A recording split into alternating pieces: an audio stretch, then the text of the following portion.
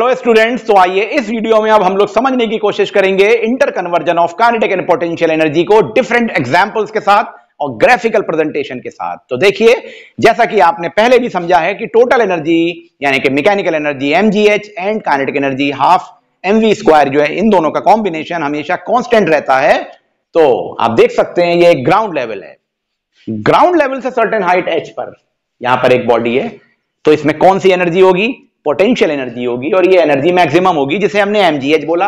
अब ये बॉल जब नीचे को जा रही है तो potential energy will decrease and kinetic energy will increase, and bye reaching this ground level kinetic energy will become maximum and potential energy will get converted into kinetic energy. तो देखिए, सम of total energy remain constant, केवल potential energy kinetic energy में convert हो गई जब ball नीचे को आ रही है। अब अगर बॉल नीचे से ऊपर को जा रही है सर्टेन हाइट तक, तो पोटेंशियल एनर्जी इंक्रीज होगी, काइनेटिक एनर्जी डिक्रीज होगी, यानी कि ये दोनों एक दूसरे के ऑपोजिट प्रोसेस हो गए, लेकिन दोनों प्रोसेस में energy remain conserve. Total energy यानी सम of kinetic energy and potential energy remain conserved. इसको अब हम एक ग्राफिकल प्रेजेंटेशन से समझ सकते हैं, और लॉजिकली जो हम फॉर्मूला यूज करेंगे न्यूमेरिकल सॉल्विंग में इस तरह के कॉन्सेप्ट में, या जहां इंटर कन्वर्जन हो रहा है, वो होता है half mv² is equal to mgh, क्योंकि एक एनर्जी तो ही दूसरी एनर्जी में कन्वर्ट हो रही है। जो यहां पे पोटेंशियल एनर्जी थी वही यहां पे काइनेटिक एनर्जी हो गई। मींस अगर ये 80 जूल पोटेंशियल एनर्जी थी तो यहां पे आके ये काइनेटिक एनर्जी 80 जूल हो गई और पोटेंशियल एनर्जी 0 हो गई। तो ये जो आपने एग्जांपल समझा यहां पर, इसको अब हम एक इंटरप्रिटेशन में लेंगे, ग्राफिकल इंटरप्रिटेशन, ग्राफ की हेल्प से समझने की कोशिश करेंगे, और फॉर्मूला वहां पर भी वही हम यूज करते हैं, half mv² is equal to mgh। तो देखिए हमने क्या किया, एक कोऑर्डिनेट एक्सिस बनाई, x एक्सिस और y एक्सिस। एक्स एक्सिस पे हमने प्लॉट किया है हाइट को, height from the ground level, क्योंकि ग्राउंड लेवल से हाइट बढ़ने पे पोटेंशियल एनर्जी बढ़ती है, और इधर एनर्जी प्लॉट किया वाई एक्सिस पे। तो अभी जैसा मैंने बोला कि हाइट बढ़ने से पोटेंशियल एनर्जी इंक्रीज होती है, तो अगर ये हाइट इंक्रीज हो रही है तो कौन सी इंक्रीज होगी एनर्जी? पोटेंशियल एनर्जी इंक्रीज होगी। किस मैनर में? देखिए ये लाइन बन रही है, आप अगर प्लॉटिंग करते हैं एक्स एक्सिस और वाई एक्सिस पे, क्लास 9th में भी आप सीख चुके हैं टाइम डिस्प्लेसमेंट ग्राफ वगैरह में, कि जैसे जैसे ये हाइट की प्लॉटिंग करते जा रहे हैं उस रिलेशन में एनर्जी इंक्रीज होती जा रही है। तो आप देखेंगे ये लाइन आपको मिल जाएगी, ये अपवर्ड जाती हुई लाइन है, क्योंकि हाइट बढ़ने से पोटेंशियल एनर्जी इंक्रीज हो गई, और यहां आके जब ये हाइट मैक्सिमम है उस रिलेशन में पोटेंशियल एनर्जी भी मैक्सिमम है। आई थिंक ये बात समझ गए आप कि हाइट बढ़ने से पोटेंशियल एनर्जी इंक्रीज हो गई, इस लेवल पे ये पोटेंशियल एनर्जी आ गई। ये लाइन पोटेंशियल एनर्जी को इंडिकेट कर रही है जो इंक्रीजिंग ऑर्डर में है। अब जब ये हुआ तो ऊपर जाने पर, अगेंस्ट द ग्रेविटी जाने पे बॉडी की वेलोसिटी तो कम हो रही है, बॉडी की वेलोसिटी कम हो रही है, तो कौन सी एनर्जी डिक्रीज हो रही थी? काइनेटिक एनर्जी डिक्रीज हो रही थी। मींस पोटेंशियल एनर्जी तो बढ़ रही थी, काइनेटिक एनर्जी घट रही थी। अब आप बॉल को छोड़ दें तो क्या होगा? हाइट कम होगी तो काइनेटिक एनर्जी बढ़ती है, पोटेंशियल एनर्जी घटती है। तो इस रिलेशन को देखिए, काइनेटिक एनर्जी के रिस्पेक्ट में देखें तो अगर यहां पोटेंशियल एनर्जी बढ़ रही थी तो कौन सी एनर्जी घट रही थी? ये घटने वाला स्लोप है, नेगेटिव स्लोप है ना, ये पॉजिटिव स्लोप है तो ये नेगेटिव स्लोप है। तो किस रिलेशन में है ये काइनेटिक एनर्जी का प्रेजेंटेशन है, तो ये काइनेटिक एनर्जी डिक्रीज हो रही है।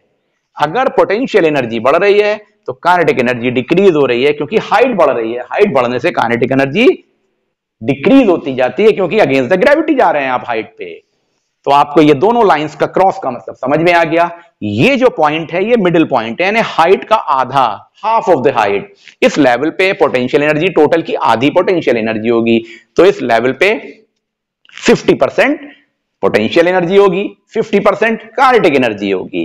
यहां जाके whole of the potential energy is there and kinetic energy get converted into potential energy.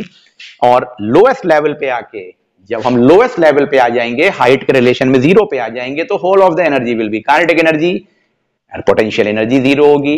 तो आपको ये ग्राफिकल प्रेजेंटेशन समझ में आना चाहिए। और देखिए एक लाइन ये बनी हुई है, ये लाइन देखिए कांस्टेंट है, कहीं कोई चेंज नहीं है इसमें, कोई, इसका स्लोप 0 है। इसका मतलब ये इंडिकेट कर रही है सम ऑफ द मैकेनिकल एनर्जी, यानी ये कांस्टेंट एनर्जी है, ke प्लस p का सम कांस्टेंट रहता है। तो आपको इन्हें तीनों लाइनों को बिल्कुल क्लियरली याद कर लेना है।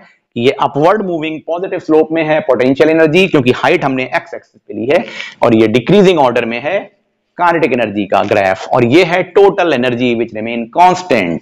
इस तरह से आपने इसको समझ लिया। जब आप इसके न्यूमेरिकल करेंगे तो फिर याद दिला दूं, हाफ एम वी स्क्वायर और mgh के कंपैरिजन से सॉल्व करेंगे।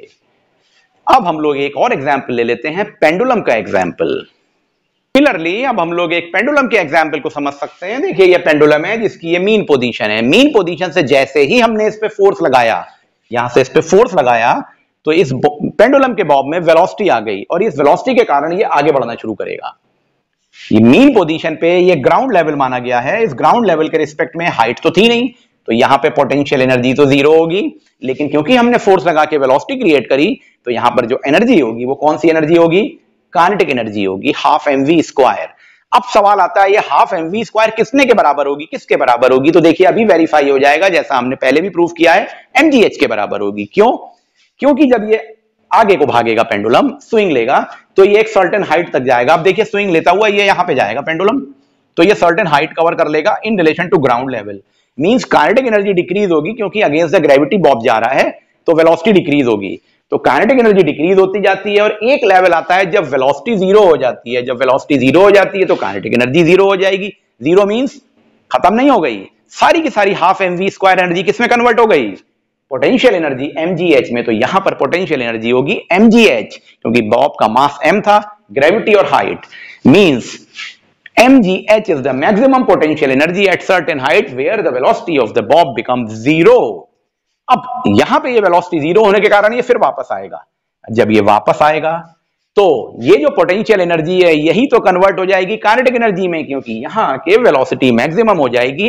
तो इसीलिए देखिए half M we square is equal to mgh लिखा गया है, क्योंकि this whole of the potential energy again get converted into kinetic energy when it is going back. अब क्योंकि यहां पे काइनेटिक एनर्जी मैक्सिमम हो जाएगी, वेलोसिटी मैक्सिमम हो जाएगी, तो ये दूसरी साइड पे स्विंग ले लेगा। जब ये स्विंग लेता हुआ यहां आएगा तो फिर से काइनेटिक एनर्जी किसमें कन्वर्ट हो जाएगी? पोटेंशियल एनर्जी mgh में, इन द सेम मैनर जैसा यहां पर था। फिर यहां पे वेलोसिटी जीरो हो जाएगी और ये फिर ये वापस आएगा पेंडुलम, और इस तरह से ये स्विंग लेता रहता है, और काइनेटिक एनर्जी पोटेंशियल एनर्जी में and potential energy kinetic energy में इंटर कन्वर्ट होती रहती है, लेकिन सम उसका हमेशा कांस्टेंट रहता है। मींस और किसी भी पॉइंट पे अगर आपको एनर्जी का न्यूमेरिकल निकालना है तो फिर बोलूंगा मैं, आप ये लॉजिक यूज करेंगे, half M we square is equal to mgh। तो भाई अब हम लोग पढ़ना शुरू कर रहे हैं conversion of kinetic energy and potential energy, यानी कि इनका इंटर कन्वर्जन। ठीक है, तो देखिए इसमें अब हम क्या समझेंगे कि जब हम डिफरेंट लाइफ एग्जांपल्स को लें, डिफरेंट तरह के लाइफ एग्जांपल में हम कई जगह देखते हैं कि काइनेटिक एनर्जी पोटेंशियल एनर्जी में चेंज हो जाती है, या पोटेंशियल एनर्जी काइनेटिक एनर्जी में चेंज हो जाती है। तो इसके रिलेटेड कुछ एग्जांपल्स डिस्कस कर लेते हैं हम लोग। आइए तो देखिए, सबसे पहला एग्जांपल हम लेने आ रहे हैं। यहां पर आप देख सकते हैं कि ये वुडन स्ट्रक्चर है, वुड है, और इसमें एक नेल लगा दिया, यानी कि कील लगानी है हमको। अब आप कील लगाने के लिए क्या करते हो? हथौड़े से उसको मारते हो। जब आप हथौड़े से, हैमर से कील पे मारते हैं तो वो नेल वुड में चली जाती है। तो इसमें पोटेंशियल एनर्जी और काइनेटिक एनर्जी का कन्वर्जन कैसे होता है इसको समझना है। तो देखिए ये वुड प्लैंक, ये नेल लगा हुआ है और ये हैमर है हमारा। अब आप देखिए हैमर का वेट mg डाउनवर्ड नीचे को आएगा, mg नीचे को आएगा, तो हैमर को आपने एक certain height from the nail से उठा रखा है, हैमर को इसके ऊपर नहीं रखा है। आप यूं उठा के मारते हैं नीचे को, तो देखिए एक सर्टेन हाइट पे आप हैमर को पकड़ लेते हैं, और जब आप उसको फोर्सफुली नीचे लगाते हैं तो फोर्स लग रहा है ना, तो ये mg फोर्स से नीचे आता है, हैवी लोड है इस पे, वजन ज्यादा है हैमर का, तो जब ये नीचे को आता है तो ये सर्टेन हाइट कवर करके नीचे आता है, और जब ये हैमर इस पे हिट करता है नेल अंदर चली जाती है। मतलब क्या हुआ? देखिए नेल नीचे को जा रही है, मतलब नेल में मूवमेंट हो रहा है, तो नेल में वेलोसिटी क्रिएट हो रही है। हुई कैसे? जब आप हैमर को इस सर्टेन हाइट पे लाते हैं तो कैसे लाए?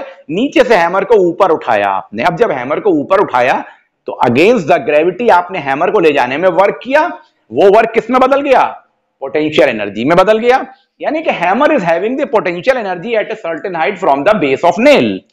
यहां पर ये पोटेंशियल एनर्जी है इसमें। अब आप जैसे ही इसको नीचे को लाते हैं तो potential energy of the nail get converted slowly and slowly into kinetic energy, यानी कि नीचे के लेवल पे आने पे पोटेंशियल एनर्जी डिक्रीज होती है, लेकिन from the law of conservation of energy वो कभी खत्म नहीं होती है, वो काइनेटिक एनर्जी में कन्वर्ट होती है। और once you hit the hammer on the nail, then potential energy get whole और कंप्लीटली इनटू काइनेटिक एनर्जी, और इसके अंदर नेल के अंदर वेलोसिटी आ जाती है, तभी तो काइनेटिक एनर्जी आएगी। तो mgh get converted into half mv square. तो देखिए सिंपल सा लॉजिक बन गया। तो अगर इस तरह का कोई न्यूमेरिकल आ जाए या थ्योरेटिकल कॉन्सेप्ट आ जाए तो आप यही एक्सप्लेनेशन जो मैंने बताया है लिख सकते हैं कि पोटेंशियल एनर्जी काइनेटिक एनर्जी में कन्वर्ट हो जाती है। So formula at this point mgh will be equal to formula at this point half mv square। एक और एग्जांपल अब देखते हैं इससे रिलेशन में। अब एक और एग्जांपल लेते हैं स्प्रिंग ऑफ वॉच का। देखिए जो पुराने टाइम पे घड़ी आती है उसमें स्प्रिंग लगी होती थी वॉच में, अब तो हम लोग इलेक्ट्रॉनिक वॉचेज यूज करते हैं। तो स्प्रिंग वाली वॉच में जिसे हम कहते हैं चाबी भरनी पड़ती थी, हर 24 घंटे पे वो घड़ी जो है वापस रुक जाती थी, क्योंकि उसमें वॉच में स्प्रिंग होती थी, जिससे स्प्रिंग को हम घुमाते थे तो उसकी वाइंडिंग हो जाती थी, वाउंड हो जाती थी और फिर अनवाइंडिंग होती थी उसकी। तो देखिए क्या है, ये एक स्प्रिंग है आपके सामने, सपोज करिए वॉच की स्प्रिंग है, ये अभी स्ट्रेट है। अब आपने इसको लेके घुमाना शुरू कर दिया। अब आप देखिए अपने हाथों से घुमा रहे हैं, तो हाथों से क्या लगा रहे हैं, एनर्जी, अपने हाथ की एनर्जी ट्रांसफर कर रहे हैं किसमें, इस स्प्रिंग में, क्योंकि आप वर्क कर रहे हैं। तो you are doing work in winding the spring. अब आप स्प्रिंग को घुमाते जा रहे हैं, ये क्वाइल्ड फॉर्म में आ गई, this is the coiled spring. तो इसके अंदर स्टेट चेंज हो गई ना, इसका डिफॉर्मेशन हो गया, साइज और शेप में चेंज हो गया। तो ये किस तरह की एनर्जी आ जाएगी, इलास्टिक पोटेंशियल एनर्जी। जब आप स्प्रिंग को घुमाते हैं तो इसके अंदर आप किए गए वर्क डन के कारण वो वर्क डन किसमें कन्वर्ट हो जाता है, it is stored in form of elastic potential energy. तो ये wound up state of the spring कहलाती है।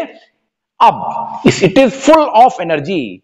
अब आप जब इसको छोड़ दें तो ये वापस अपना अनवाइंडिंग शुरू कर देगी। तो अनवाइंडिंग जब शुरू कर देगी तो ये पोटेंशियल एनर्जी, जो इलास्टिक पोटेंशियल एनर्जी है, ये वापस किसमें कन्वर्ट होगी, kinetic energy half mv square में। मींस इस तरह से आप देख सकते हैं कि जब आपने हाथों से मूवमेंट किया तो देखिए हाथों की वेलोसिटी थी, आप वर्क कर रहे हैं, तो kinetic energy potential energy elastic potential energy में कन्वर्ट हो गई। और जब उसकी अनवाइंडिंग हुई तो जो घड़ी की स्प्रिंग के अंदर स्टोर्ड पोटेंशियल एनर्जी थी, इलास्टिक पोटेंशियल एनर्जी, वो वापस काइनेटिक एनर्जी में कन्वर्ट हो जाएगी। आई थिंक ये बात आपको समझ में आ गई। अब एक और एग्जांपल लेते हैं इससे रिलेटेड। अब एक और एग्जांपल हम लोग ले रहे हैं धनुष और बाण का, यानी कि बो एंड एरो का एग्जांपल। तो देखिए ये बो है और ये स्ट्रिंग है बनी हुई। अब आपने क्या किया, इसमें एक एरो लगा दिया। अब आपने इसमें एरो लगा के क्या करते हैं, इस स्ट्रिंग को पीछे की ओर स्ट्रेच करते हैं। तो आप क्या करते हैं, स्ट्रिंग को पीछे की ओर खींचते हैं। देखिए ये स्ट्रिंग को मैंने पीछे को खींचा तो ये एरो यहां पे आ जाएगा। अब आपने जब इसको इधर खींचा तो इसके अंदर आपने इसको खींचने में वर्क परफॉर्म किया। आपने क्या किया, इसको खींचने में, पुल करने में वर्क परफॉर्म किया, पुलिंग वर्क था इसको, स्ट्रिंग को पीछे खींचने में। तो जब इसको पीछे को खींचा तो इसके अंदर कौन सी एनर्जी स्टोर हो गई, elastic potential energy is stored in string. और जैसे ही आप इसको रिलीज कर देते हैं तो this elastic potential energy goes to arrow, और ये एरो आगे की ओर भाग जाता है with conversion of elastic potential energy into kinetic energy.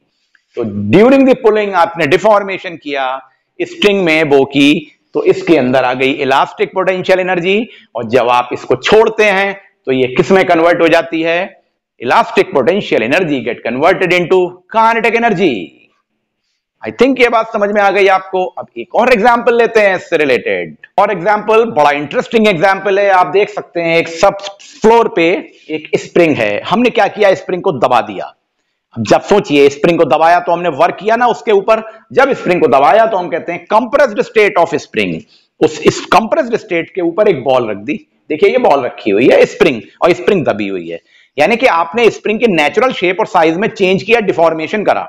तो जब ये दबाया आपने तो इसके अंदर कौन सी एनर्जी स्टोर हो गई, सोच के बताइए, इलास्टिक पोटेंशियल एनर्जी। तो यहां पर आ गई स्प्रिंग में elastic, it is full of elastic potential energy, और ये बॉल इसके ऊपर रखी है और आपने इसे दबा रखा है। दबाया था इसलिए हुआ था। अब जैसे ही आपने इसको रिलीज कर दिया, यानी as soon as the spring is released, तो ये उछलेगी ऊपर को। क्यों उछलेगी, क्योंकि it was full of elastic potential energy, और उसके इफेक्ट से ये बॉल फ्लाइज अवे हो जाती है, उड़ जाती है, ऊपर को निकल के उछल जाती है। देखिए उछल गई बॉल, अब इसके सरफेस पे नहीं है, क्योंकि यहां की इलास्टिक पोटेंशियल एनर्जी किस में कन्वर्ट हो गई, काइनेटिक एनर्जी में कन्वर्ट हो गई। तो इस तरह से आपने ढेर सारे एग्जाम्पल देख लिए conversion of kinetic energy and elastic potential energy. ऐसे ही आपने एक पेंडुलम का एग्जांपल इससे पहले पढ़ा था। इन सब की बेसिस पे डिफरेंट तरह के न्यूमेरिकल्स हो सकते हैं, जिसमें आपको फॉर्मूला यूज करना पड़ेगा हमेशा, हाफ mv² = mgh।